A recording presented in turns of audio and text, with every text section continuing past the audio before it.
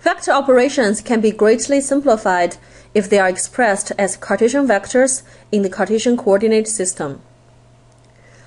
The three-dimensional rectangular coordinate system, also known as the Cartesian coordinate system, is made of three number lines that are concurrent, meaning that they intercept each other at the origin, and also perpendicular to each other.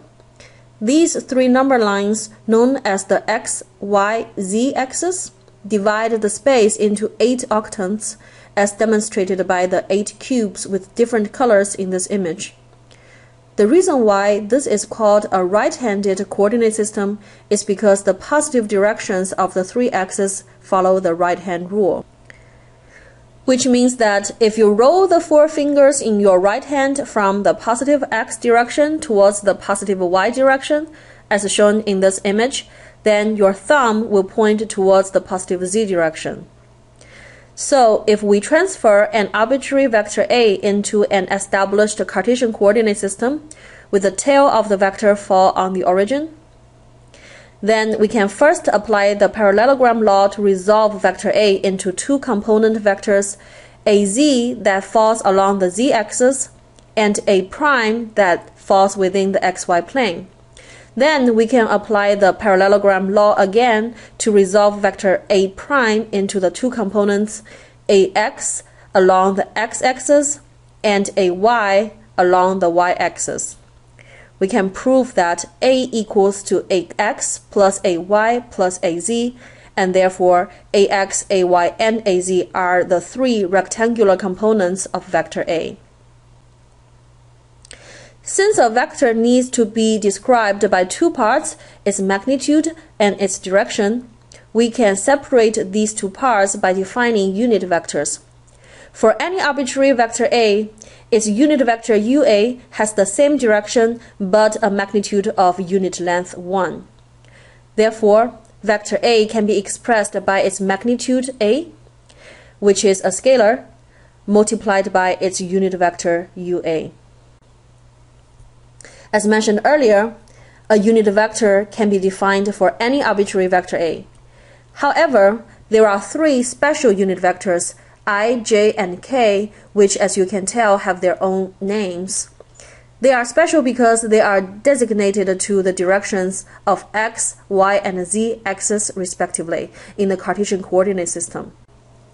Therefore, using the unit vectors I, J, and K, the component vectors along the x, y, and z axes can now be written as AXI, AYJ, and AZK, with AX, AY, and AZ being the magnitudes of the component vectors. When a vector is expressed this way, we call it a Cartesian vector. And by applying the Pythagorean theorem twice, we can derive that the magnitude of the vector A equals to the square root of AX squared plus AY squared plus AZ squared. To describe the direction of the vector, we can use the coordinate direction angles alpha, beta, and gamma. Alpha is defined as the angle between the vector and x-axis, and similarly, beta and gamma are angles between the vector and the y and z-axis respectively. If we highlight the plane made by the vector A and the x-axis, shown as the blue shaded area, then according to trigonometry, we know that cosine alpha equals to AX divided by A. Similarly, as shown in the right triangle made by the vector and the y-axis, cosine beta also equals to AY divided by A. And again, cosine gamma also equals to AZ divided by A. And then, because the unit vector of vector A, UA, equals to vector A divided by its magnitude, UA can be derived as AX over A times I plus AY over A times J plus AZ over A times Z. Or UA equals to cosine alpha I plus cosine beta J and plus cosine gamma K. And since the magnitude of unit vector is always 1, therefore we can come to the conclusion that the sum of the cosine squared of the three coordinate direction angles for any Cartesian vector must equal to 1.